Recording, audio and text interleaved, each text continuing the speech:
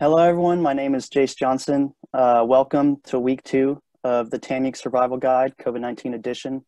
This is a 5-week program where each week we facilitate a session focused on COVID-19 topics that are relevant to the campus community. This program is hosted by Tamuc Public Health students enrolled in the Program Implementation and Evaluation class taught by Dr. Elizabeth Wachira in the Health and Human Performance Department. Last week, we talked about what COVID-19 is, who is at risk, and ways to overcome some of the challenges we are facing living in this new norm. Today, our guest speakers will help guide this conversation focused on COVID-19 prevention and what we can all do to keep our campus and our loved ones safe. Now I'll introduce our week 2 members. We have myself, Jace Johnson, William Prevost, Matthew Hargis, Leslie Campuzano, Isabella Ward, and Asia Willard. I'll now let Asia introduce our guest speakers. Thank you, Jace. I am Asia Willard, by the way, and I will be introducing our panelists for the evening. So I have Miss Amina Reebok and Miss Jasmine Orazi, and I'll just start with Miss Amina's background. So she's a nurse practitioner at Student Health Services. She graduated with her bachelor's and her master's from Maryville University. And she also has a background in primary care, acute care surgery trauma. And so for Miss Jasmine, she's a health service researcher at American Institutes of Research. She also received her master's at the University of Texas and bachelor's of science in human development and family sciences from the University of Texas at Austin. And she also has expertise in conducting research with Spanish-speaking populations and coordinating research partnerships with community-based organizations. Thank you, Asia. To kick things off, will you start a talk session with introducing our icebreaker? Yes, thank you, Jace. So for this session, guys, our icebreaker is going to be the question of share an experience you've had with forgetting a mask. For those that are in the session, go ahead and type your answer in the chat. And I will go ahead and turn over to Miss Amina and Miss Jasmine if you guys want to go ahead and share an experience you've had with forgetting a mask. We'll start with you, Miss Amina. It's not something that obviously we're in the habit of. So, you know, whether it's going to a store or, you know, going out of my office and into a patient room, and halfway through I'm like, oh, gotta grab the mask. So something just we have to get into the habit of doing, but certainly we're all human and we're gonna forget stuff. For sure. And then what about you, Miss Jasmine? Similar experience. Earlier this week, I was taking my little one to a vaccine appointment. And, you know, it's in a hospital system, her pediatrician's office, and you would think that that would be the place where I wouldn't forget it, right? Mm-hmm. But I did, but, you know, it was in the car, and so no big deal, went back in. But, you know, it's funny how, you know, we hadn't been in the last 6 months because your prior appointment was at 12 months.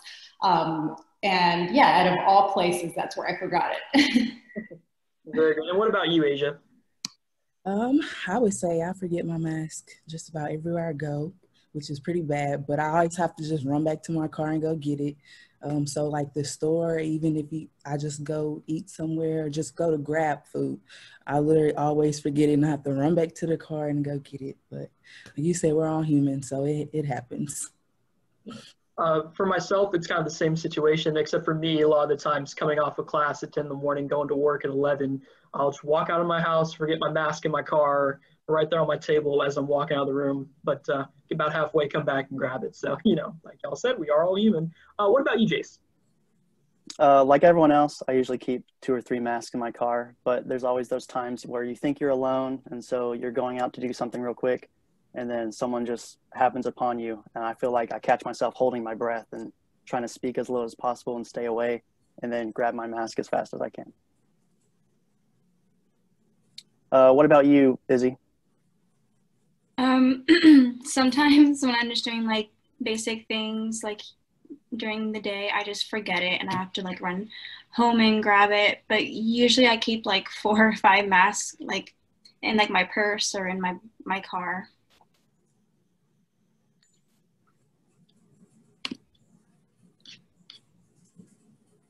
Leslie, do you have an experience with forgetting your mask anywhere? Yeah, mostly like you guys said, like quick stops. I just like I'm just thinking about running in the gas station or something, just like coming out super fast. I'm like, oh crap, like I need to grab my mask. And yeah, just like everybody else, I keep so like 5 masks in my car and just grab one every time. Like I don't know how many masks I've thrown away and lost. I don't know. Yeah. Matt, what about you? So, a couple weeks ago when it was raining a lot, I had to go to the rec for work. And so I pull up to the rec and get out of my car and sprint to the doors so I don't get rained on as much. And as soon as I get to the door, I see the sign that says, hey, you need a mask.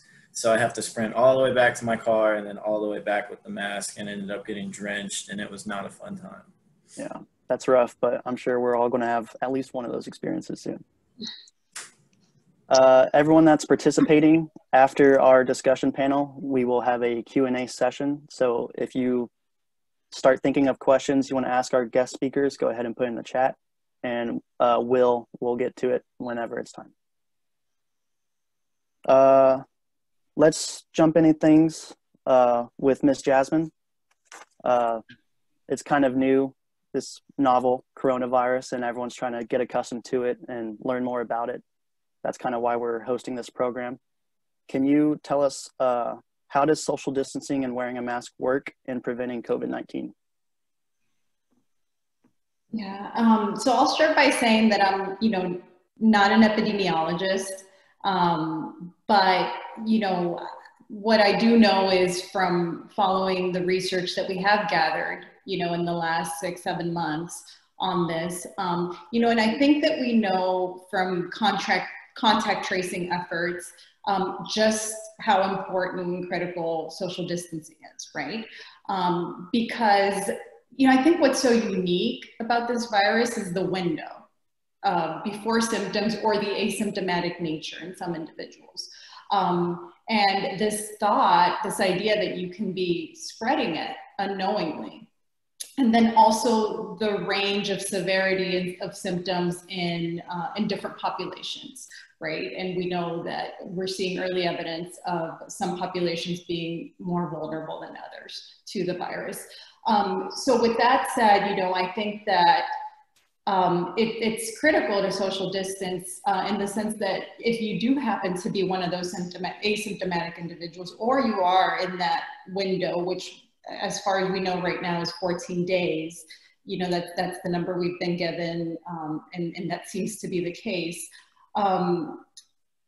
It's important because if you have been exposed and you don't know about it, everything from, I just moved, for example, and had lots of repair people coming in and out, and that mask, that's another instance where forgetting it would really be detrimental, right? Because it's like if there was exposure with signing a package, a few days back, and I'm asymptomatic, or I'm, within that 14-day window, and I just had over 10 repair people come in and install things, or the movers come in and out, well, then that makes, then I'm exposing them, and so on and so forth. And if they live in multi-generational families with individuals that are more vulnerable, well, then that's a whole nother, that's a whole nother set of individuals, and what comes to mind, I don't know if you guys followed that story of the wedding in Maine, where I think now the death toll is up to 10 individuals that did not attend the wedding have died. And this was all uncovered through contact tracing efforts. And so, when you think of the impact, right, that the actions at the individual level can have, I think that when we think about it in terms of that, you know, it's easier to understand this concept of why it's so important to social distance and make sacrifices for the population at large. I totally agree. To Becky. Sure, and just to add, you know, to that, you know, we know that masks don't work 100% of time. You know, if you want us to tell you here that, you know, this is the percentage, we know 100% it's going to work. You know, we don't have that data. We probably never will, just because we can't do a controlled randomized trial. It would be unethical to give, you know, John a mask and, you know, Bob not a mask, and then say, here, you know, here's COVID. So we're never going to have the perfect data that's going to be straightforward. From what the research that they've done thus far, you know, it says that it does help. So IHME put out some data just a couple of months back that if 95% of people wear a mask, you can reduce COVID transmission by 30%, you know. And if we're trending up towards 100,000 cases a day, if you can reduce that by 30% and you're down to 70, you know, then that's a huge impact. You know, that'll lessen the burden on our healthcare system that's, you know, already strained. So again, the data is not going to be perfect, but we know masks work. In addition to hand hygiene and physical distancing, all those things combined together, we can make a good impact. So, Miss Amina, are some masks more effective, or what's the best mask to use if you can't get your hands on an N95? Sure. So the best data that's out there that I've seen so far has been a study out of Duke that they just put out back in August. They did, I think, a total of 14 masks, everything from a N95 all the way down to a gaiter mask. Your best masks are going to be your N95, then a surgical mask, but right there behind them is going to be your cotton mask. Obviously, the more layers, 2 to 3 layers, is going to be better than a single layer. The gaiters, the bandanas, those have proved to be not effective at all, essentially. The rule of thumb for me is, you know, if you put it up to the light and you can see through it, it's probably not a good mask. So a multi-layer cotton mask is going to be your best bet, and it's going to provide the most protection. Thank you. So, Ms. Jasmine, for people hearing that and thinking that even with that data, they think that masks aren't effective, what would you say to them, to the people that think that masks harm them instead of help them? So it's an interesting question because, you know, when I saw the question, you know, when I received the email, you know, I immediately thought of my experience doing community-based participatory research when we go into communities and get their buy-in. I just think that community buy-in is so important. And so whether it's engaging leaders, you know, whether it's, you know, a faith leader, right? Like a pastor, like who has a voice in that community. Sometimes messaging works better versus experts, right? Because the public or, you know, those particular communities trust those leaders. So again, based on my experience conducting community participatory research, that's kind of where I gravitate towards as far as, you know, trying to persuade individuals one way or another. I don't know if Amina has a better response here, you know, from the provider perspective. Sure. So masks, we know that there's no data out there that says masks hurt us. If you're over 2 years of age, if you don't have, you know, certain health restrictions that prevent you from it, it's not going to hurt you. You know, masks are there as a source control, right? So if potentially, you know, I have COVID, if I wear the mask, I'm going to reduce how much particles I'm putting out into the air by talking or sneezing or coughing, or if I'm asymptomatic. So it's, you know, we know that they're not going to harm you. The data that's out there says that they are helpful. How helpful, yet to be determined. But, you know, it's such a new virus, it's evolving. You know, now we're talking about, hey, it's airborne, which, you know, changes things quite a bit as well. So, you know, I strongly, you know, push wear your mask, and along with the hand hygiene and the physical distancing, you know, until we have more valid data, which I think it's going to trend into, it does help. Studies from passed from other viruses and bacteria, wearing a surgical mask or a 3-layer cotton mask, has significantly reduced the amount of particle that gets expelled into the air by using masks as a source control. So we have that data to, stand by and for us to keep recommending it. So to piggy off the last question about how some people think wearing masks could be harmful, I think some people may think that because I've heard of improper mask use and when people put it down on their necks and like you're not supposed to do that. Can you tell us ways what's effective in terms of putting on a mask, removing it, and how to store it? Sure. So when it's down here, it's a chin guard, so it does nothing for anybody, right? Same with, putting it on the side or upwards or carrying it, on your wrist. So the best thing to do is, and I've got some supplies here. So when you're putting your mask on is to either wash your hands or use some hand sanitizer. I personally carry this around and I just clip it on. So it's always handy. So you always want to practice hand hygiene. So hand sanitizer, wash your hands.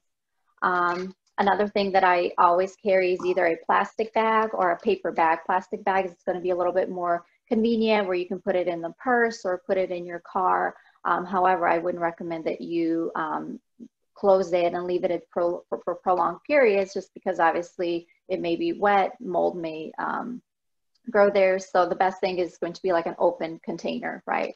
So as far as putting the mask on, everybody's mask is going to be a little bit different. When you're putting it on for the first time, obviously it's a clean mask. You always want to start with your nose, pinch it down, and then your ear loops, okay? And you want to make sure it's nice and snug. If it's too loose, if you're putting it down here, again, you're not going to get the benefit. So you want to make sure that it's snug. You want to make sure that it's also not too tight. You don't want to restrict your breathing. When you're taking the mask off, again, you want to, after you've worn it, this is going to be your contaminated part. So anytime that you touch this, you have to consider this hand contaminated and you have to use hand sanitizer to wash your hands. So you want to try not touch the front part. And when you take it off, you take it by the ear loops and fold it. So mine's not going to be as bendable as your cotton one maybe, but essentially fold it. And then you put it in your plastic container, a bag, or a paper bag or a plastic Ziploc bag. Typically recommend washing it every single day, or if it gets soiled, as far as, caring for it, you can put it with your regular laundry on the hottest cycle that you can. You can also, if you don't have a washing machine, you can always just do 4 or 5 tablespoons of bleach with some just tap water and let it soak in there for 5 minutes, rinse it, and then have it dry, in the sunlight. Just make sure that it's completely dry. Again, anytime that you fiddle with your mask, so you're always, if you're adjusting it, then it's probably an ill-fitting mask and you should probably get a little bit better fitting mask. But anytime that you adjust this part, your hand is contaminated, you have to clean your hand every time that you touch it. Okay. Thank you so much. That was really helpful because I keep hand sanitizer in my car, but now I feel like I need to carry it everywhere. Yeah, the little latches are pretty helpful. That way, it's always there. This is something that I have and I refill, just make sure it's clean, and I refill it with the hand sanitizer that I have, or the ones that attach to purses or belt loops, but it's good to have it on hand. I know a lot of places have done a really great job with sanitizing stations, so that's always an option too. But again, try and keep your mask on, try not to fiddle with it, taking it off by the ear loops and folding it, storing it in a clean place. Don't put it in your car dashboard, don't put it in your pocket. It's got to be stored in a clean place. Thank you. Miss Jasmine, what else can people do to help prevent the spread of COVID-19? I'm going to go back to social distancing because I think that, as far as the public has, consumed this information. You know, I still think that when we say social distancing, individuals have different definitions of that. A lot of people think that that does, you know, for some reason, going to your parents' house is exempt from that, right? Like that's okay. And you know, oftentimes, like we keep seeing stories in the news and, you know, in journal articles now, you know, through contact tracing efforts again, that this is spreading through households, you know, this is spreading through multi-generational households, through small gatherings. And so this idea of your bubble and keeping your bubble small. But again, you know, I think that there needs to be an effort to really define what social distancing means. And, you know, I recently saw that the UK, for instance, banned travel between households. I know Michigan did at some point. There's a lot of resistance to that, but that's a whole nother topic.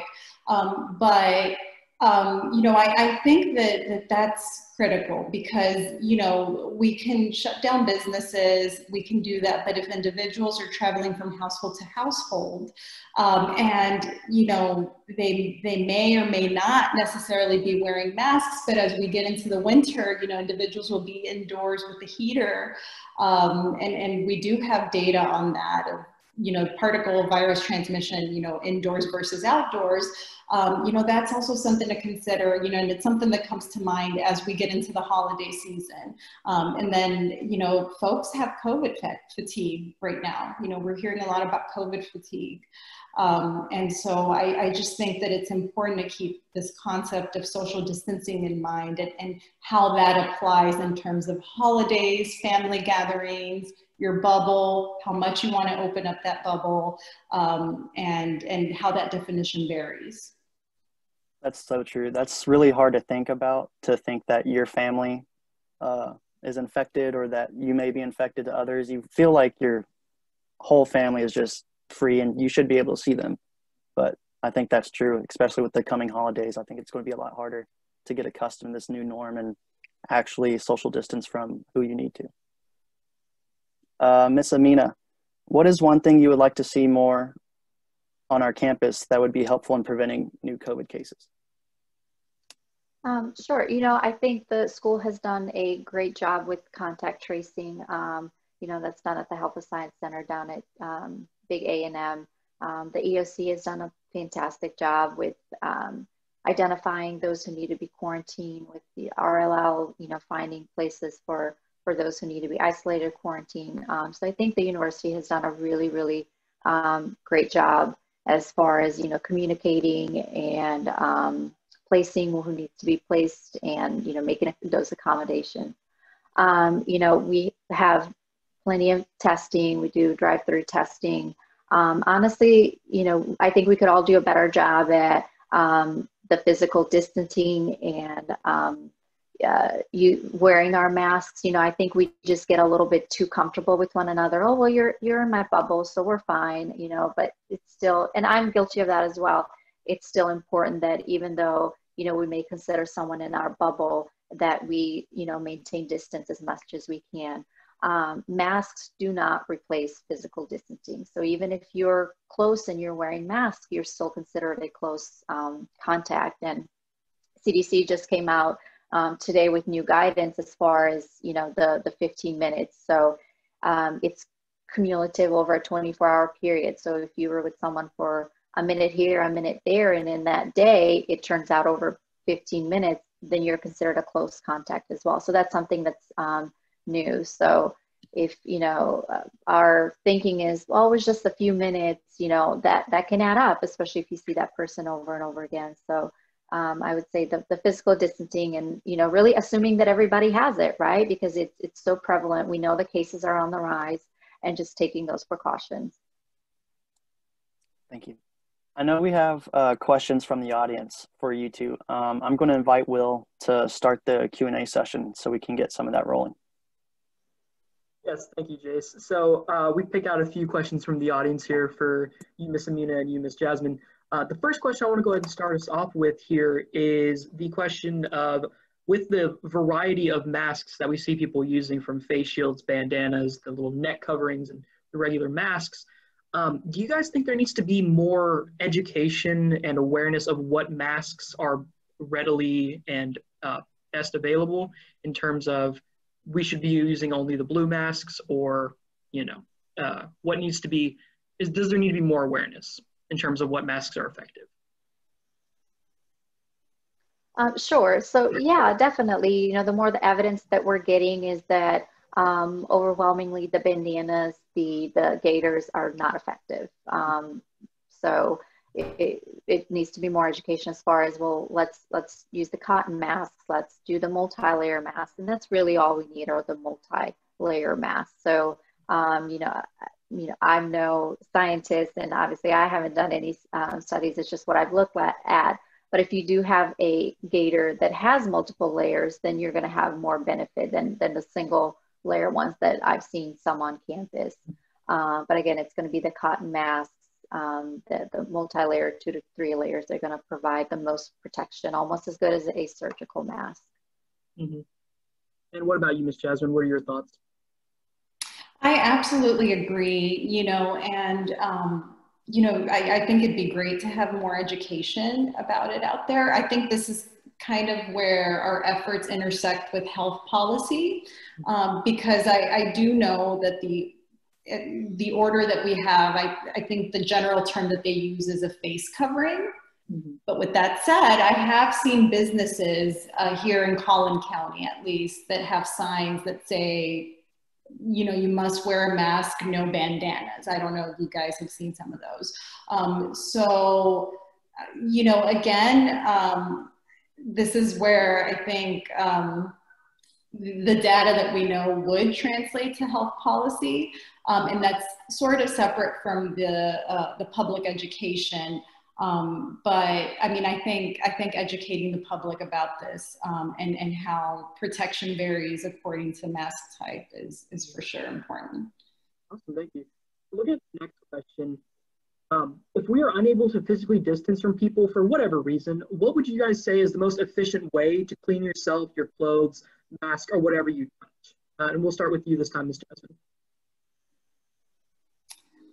If you are unable to physically distance in the sense that you have to be indoors with someone? Yes, ma'am. Oh, goodness. And what was the second part of the question? How to clean? What would be like the best way to clean, keep your mask, your clothes, stuff like that clean, yourself clean, you know, besides just the traditional, if there's anything in addition? In terms of COVID transmission, I don't know if there's a correct answer to that, or if we do know that yet, especially like if for whatever reason you have to be confined in a space where you cannot physically distance 6 feet. And I mean, you could wear your mask, but you know, like we said earlier in the session, that won't protect you 100%. And then there's a question of, well, what type of mask is the other individual wearing? What type of mask you're wearing? There's just so many variables to consider. Ventilation, for instance. So I don't know what the best way to, you know, clean yourself afterwards, and if cleaning would even do anything at that point. So to elaborate on that, we know that indirect contact is not a huge driver. The main driver is going to be the physical distance. So as far as, you know, cleaning your mask and clothes, it's no different. Put it all in the laundry, the hottest cycle that's possible, and then dry it. So you don't need to put things, you know, in a bag and throw it in the trash. You wouldn't do it any differently than you would your other clothes. I would say if you were in a high risk situation, if you were in a large gathering, you know, where people weren't socially distanced, come home, kind of strip off in your garage or, you know, by your door, and then just wash everything, go take a shower, you know, wash your hands.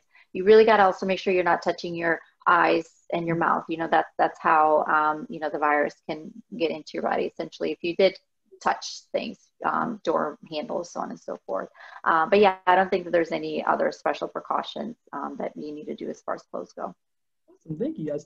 So next question, Other than masks, what is some other PPE y'all would consider kind of COVID essential to help students and just people living their lives trying to make it through the pandemic? And Ms. Amina, we can actually start with you on this one. Sure. So that's really it. It's going to be the masks and physical distancing and hand hygiene. I would not recommend doing gloves. You're just going to end up contaminating, yourself, by doing gloves. Same with you. I suppose you can do a face shield. I don't know. I have not seen very much data on face shields, but it's certainly not going to hurt.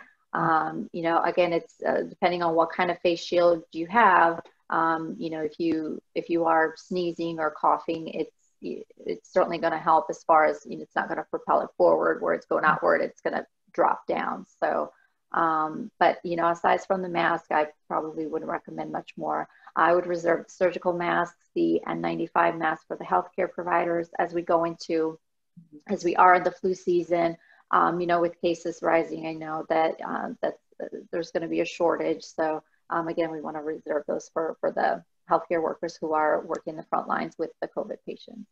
For sure. And Ms. Jasmine, do you have anything to add to that one? No, I think Amina covered it. I think, yeah, that works. Okay, perfect. And then one other question for you guys here. What if someone around you, say in your household or your bubble, as y'all were talking about, just flat out refuses to wear a mask? Or is one of the people that will wear them temporarily, but then take them off as soon as they get somewhere. What would you guys say to help inform them that it's needed? Ms. Jasmine, if you want to start us off.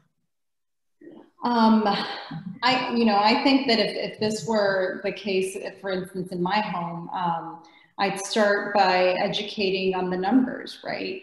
I don't know in this particular scenario, if the individual would happen to be someone that's younger, that, thinks maybe, perhaps they're thinking this way because they think that they're not likely to be as affected by the virus. I use the data about, how hospitalizations are rising in younger folks, right? That's something that we're seeing.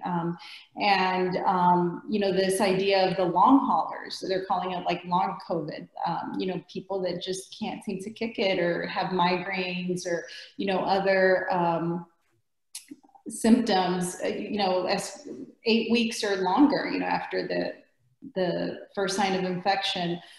So I'd probably present information about that, about how, this doesn't start and end just with, the onset of COVID. And in many cases, it's not something that just goes away 2 weeks later and then you test negative. We're hearing about folks with kidney disease and other complications.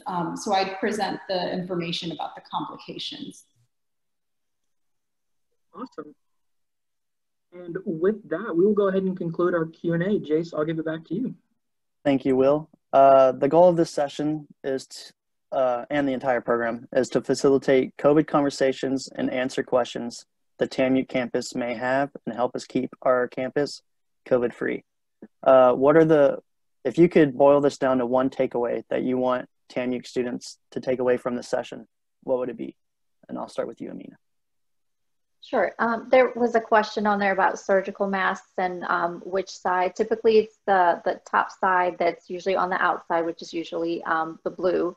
Again, it just all depends on how it was open. I don't think it really matters, but if you're touching the top part, that's going to be your contaminated one. So once you put it on, it's typically the blue. Again, as far as masks go, we know that they do help. How much do they help? We don't know yet, but they are there. It's us protecting. If I'm wearing a mask, I'm protecting another person that I'm around. But if we both wear masks, and of course we're all protecting each other, the physical distancing, we're all going to get through this. One day we'll get through it. We just have to get through these hard times over the next couple of months, and we'll get there. We'll be able to have many more Christmases and Thanksgivings with our family, but I think we should all really consider, especially our young college students that are here now, is, do we have a grandma or grandfather or, an uncle that does have underlying health issues and that are high risk of having severe disease and high risk of death is, you know, do I stay away from that, and we not have a big, you know, family get together, because God willing in the future we're all going to be able to get together, and, you know, for birthdays, but, you know, for right now, for the good of all of us, really try and not be in those high risk, you know, situations where, you know, you're spreading it down, and like Jasmine said, it just goes one person to another, and you know, then you've got, unfortunately, 10 individuals who have passed, you know, because of one party, one wedding. So that's it. Thank you. Ms. Jasmine, what is the one thing you want Tamuc students to take away from this program? As we head into the holiday season, you know, I think this physical distancing and your bubble, right? Like, who's in your bubble? Do they have, you know, children that are attending in-person school, you know, and how is that going to affect the Thanksgiving gathering that you have planned? So again, just the importance of physical distancing, applying what we do know that works. So we've been talking about masks. So we know they work. We don't know to what extent, but we know that, you know, it's certainly enough to reduce transmission. So if everyone, you know, just does their part, and, you know, in some cases we may have to make sacrifices. And, you know, it's important to be as transparent as possible with whoever is in your bubble if you do decide to have a gathering, because, you know, I think we've all had that awkward moment when we decide to see someone and, you know, we say, oh, okay, we're going to be safe for 14 days before, and then they casually mention, oh, well, I was picking so-and-so up from daycare or school, and you're like, whoa, I didn't know that. So I think, you know, being as transparent as possible with all the individuals in your bubble, and making sure that they're, you know, that you're adhering to their level of comfort and vice versa, and you know, implementing and applying what we do know that works, and that's, you know, mask usage, hand hygiene, you know, and a lot of the other things that Amina talked about. Yeah. Thank you, everyone. That's going to conclude our discussion panel. This was a great session. We talked about how to properly wear a mask, how to store it. We need to focus on how we social distance and, like, think about who's in your circle, and we need to focus on doing things the right way and adapting to this new norm. I want to thank our guest speakers for taking the time to talk and share with us their knowledge. I want to thank our viewers. Let us know what you thought and help us spread the word. Thank you, Week 2 group members, for all the hard work you put in to make this possible. And thank you to everyone that tuned in. This was the second week of the virtual COVID awareness program. Help us keep this conversation going and our campus informed, and be sure to connect with us on social media, and we'll be posting takeaways from this session next week. And be sure to tune in next week as our campus rec and counseling center join in to share what we can do to keep our emotional and physical health high in this new norm. Thank you, everyone.